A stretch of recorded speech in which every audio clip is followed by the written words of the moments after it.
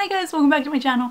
So today's video is going to be my try a chapter book tag. If you don't know what the try a chapter book tag, basically it is where you gather like 5 or 6 books and over the course of some time you read the first chapter and then decide whether it is something that you would like to continue reading or not, basically. So I decided to do this tag with books that I have had on my shelf for a really long time. It was time for me to be a little bit more critical with some of the books that I have. Right now I'm going to share 4 of the books that I picked. The reason I'm only sharing 4 is because I actually asked you guys to help me pick 2 more books out of this shelf right here, but I wanted to share the 4 books that I picked myself for this challenge, and I'm just gonna tell you guys a little bit about them and why I have had them just kind of sitting on my shelf for so long. The Iron Queen by Julie Kagawa. This was one of the first books that I bought when I started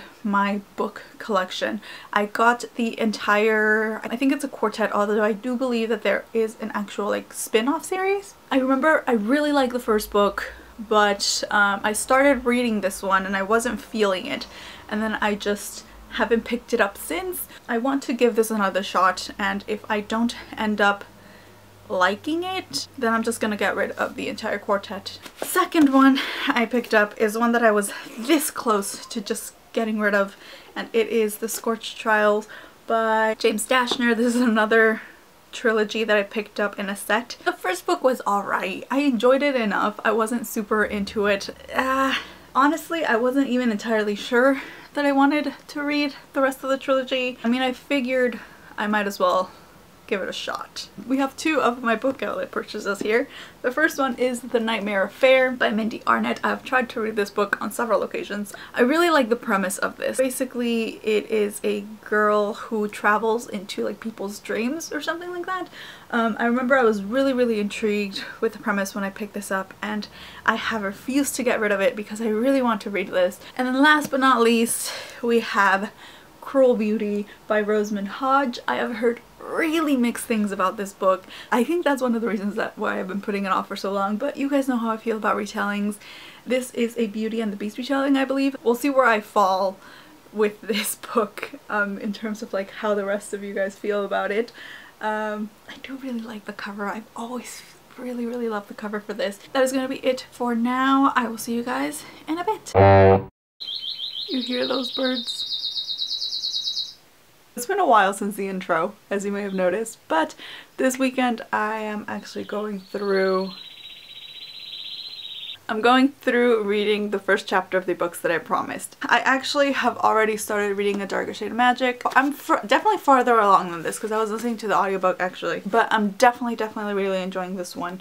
So I will continue to read it. So this is the first book in the Shades of Magic trilogy by Victoria Schwab. It opens with one of our main protagonists. His name is Kel, and he is a traveler. More specifically, he is an interdimensional traveler. He is one of the few people who is able to travel between 4 different Londons. It's been a while since I read this, so I can't remember which London is which. The one that has magic is the one that he comes from, and then Black London has been destroyed, Red London, and there's Grey London. It's basically like different versions of the same world. He is basically like a messenger between these different Londons, and he talks to the rulers of each separate London. That is his job, and we open the book with him and his amazing coat. So far so good. I'm really enjoying this. Now I'm gonna move on to book number 2, which I think will be The Nightmare Affair. So I'll go ahead and read the first chapter for that one, and I'll let you guys know what I think about it in a little bit.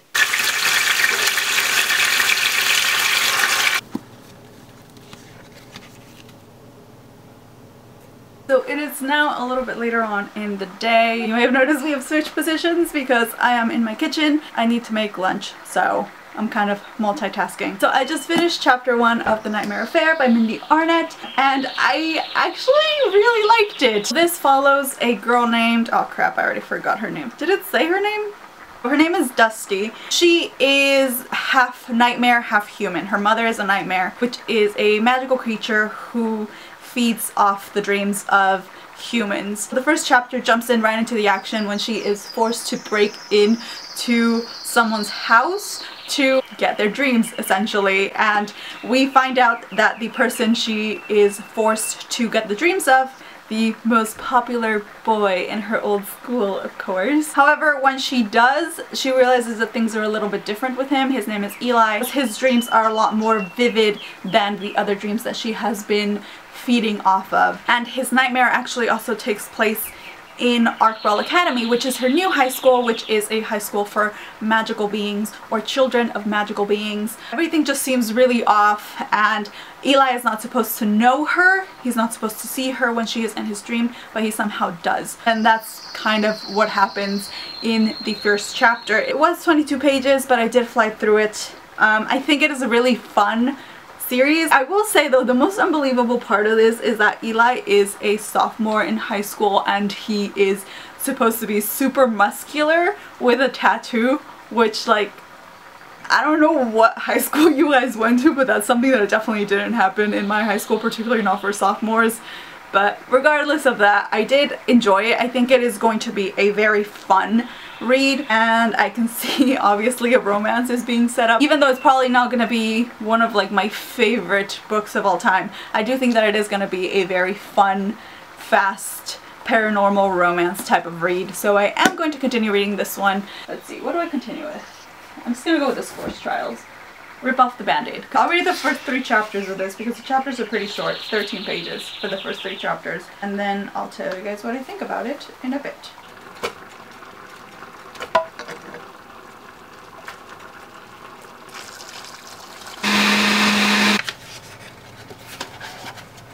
So book number 2 done. I only read the first 2 chapters. This picks up right where the Maze Runner left off. So all the boys have been saved and they are sleeping, and then kind of shit hits the fan. It was definitely nice to kind of be brought immediately back and just kind of thrown into the action of things, but I think the problem is that I just don't care. The first book was alright for me, but I didn't fall in love with it, and yeah, I'm just not interested. So I think this is one that I'm gonna have to get rid of. If I ever do become interested again, like, I'll just either borrow it from my library or I'll just watch the movie.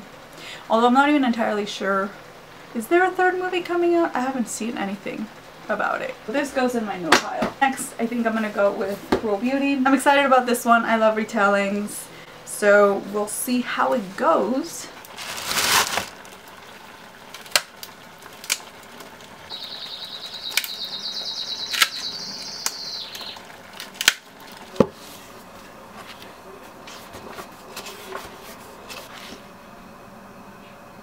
I make food for everybody and my mom brings in and out.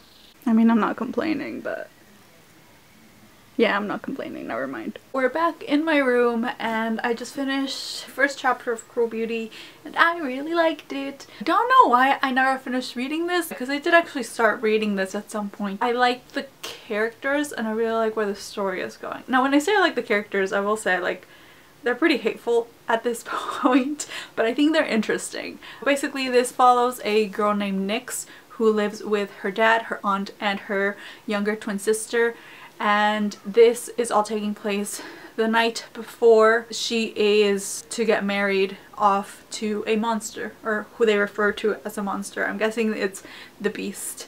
She is set to marry him and kill him and avenge their mother. So at this point she is very resentful towards her father because her father is the one who basically sold her off, and her aunt is an amazing piece of work. That's basically the first chapter and I really like it. I'm really intrigued. I don't understand the magic of this. I think it's magic. What is it? The hermetic arts?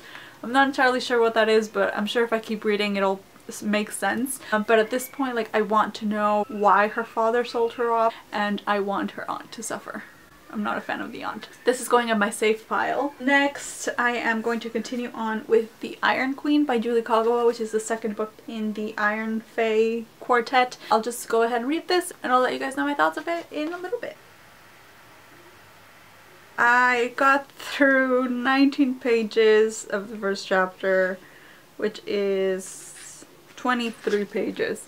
So I was close to finishing the first chapter, but honestly, I remember a lot less of this than I thought I would. And I was about to like see if maybe recaptains had done recaps of at least the first book in this series, but honestly I think that just like with the Scorch trials, I just don't care anymore about this series. Like, it's been so long that I just don't remember. I have no interest of rereading the first one, and honestly I don't think I want to continue on with it. So this is going to be another one that I'm going to get rid of, which is kind of sad because it is such a pretty cover. And I'm moving on to the last book here. It is The Bone Season by Samantha Shannon. This one is one that I'm super excited about because I have heard so many good things. This is my kind of book. It already comes with like diagrams and...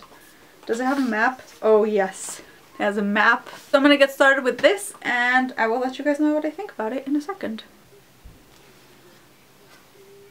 Here's the first chapter of The Bone Season by Samantha Shannon, and I really like it. I am definitely intrigued. This takes place in sort of an alternative future reality where people with psychic abilities run amok. However, being a psychic is illegal. Having any sort of clairvoyant powers is illegal, and they are usually hunted down and killed. Our main protagonist, Paige, is a clairvoyant, I believe, can actually travel outside of her body. Because of this, and because, you know, she could very well die any given moment if anybody finds out her secret, she turns to a life of crime, and she is part of this underground gang. I like the setup for the world that we have gotten so far. I really like Paige as a character. She seems to be someone who has gone through a lot in a very short time, and I really want to continue. I almost kept reading onto chapter 2,